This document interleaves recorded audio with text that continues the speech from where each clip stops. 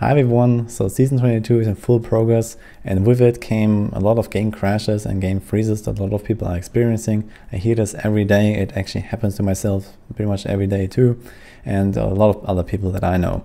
So there is a fix to at least some of these issues, which is the game freezing and just stopping to respond, and it has to do something with the game's sound.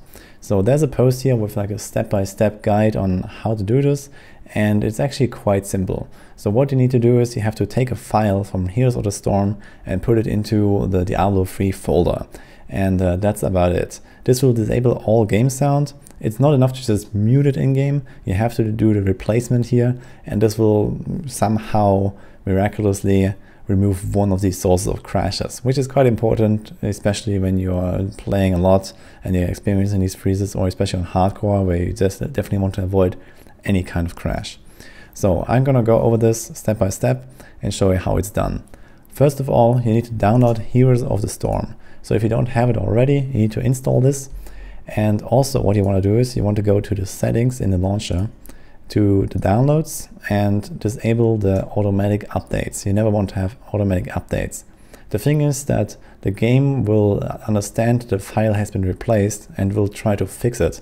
So that you want to avoid this, and then whenever there's a patch, which, well, doesn't happen too often, you would have to do that manually, but that's not really such a big deal, I guess. After this is done, you can close the Battlenet launcher, make sure that it's completely off, and then go to your the Heroes of the Storm folder.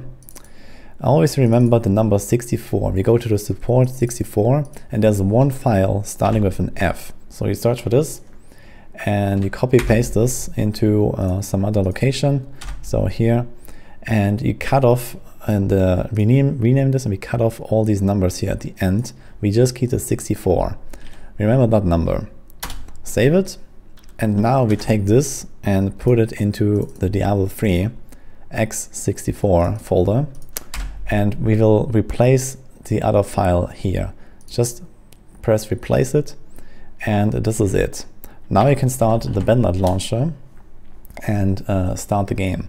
And this will disable the sound, and this will disable this one source of freezes. The thing is that sometimes when you start the launcher, it will show you that you need to update, or it will try to fix the file. In that case, you should just close the BattleNet launcher again and replace the file again. So that can happen. I don't know how often exactly, because I also just recently started using this freeze fix. But this will completely disable the sound, this will disable this source of freeze, and this will help you with the crashes for sure. Just make sure you keep this one file ready, so you can always just, quickly copy paste it into your Diablo folder, and that's about it. Once you have done this like 1 or 2 times, it's going to be a matter of seconds, and you can just launch the game as normal. So a quick and simple fix for a rather big problem. So make sure you use this in case you don't care about the game sound and you are annoyed by those game crashes. And hope you enjoyed the rest of season 22. See you guys next time.